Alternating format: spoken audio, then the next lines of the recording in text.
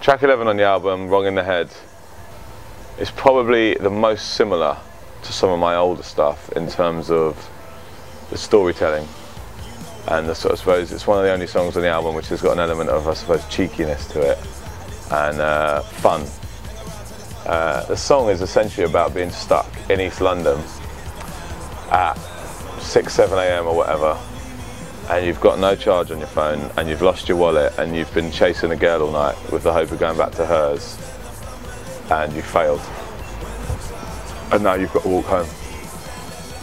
Yeah, it's not like a especially unique idea. I just wanted to have something a bit more fun and something that's going to go off live, and it's kind of like a bit Beastie Boys, a bit Prodigy, and quite rocky as well. It's actually a 140 BPM song, so it's a dubstep tempo, but it's double time. So it's pretty quick raps. And it was produced by a guy called Tom Neville, who's one half of Retrograde, amazing dance producers.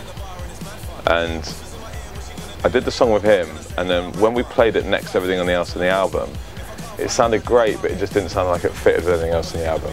So we gave the song to Brooks Brothers, who did microphone.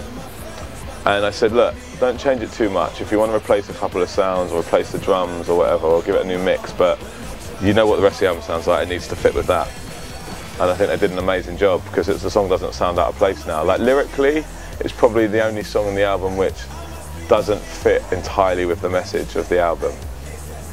But it fits, it slots in somewhere as part of the whole big picture and the story, and I think it makes sense for it to be like a one-off aggressive song towards the end of the album. It's kind of like if I had to drop Hooligans from the set, this would be the song to replace it. And I think it's better as well. And then you've got yeah, that mid-late in it where the piano comes in.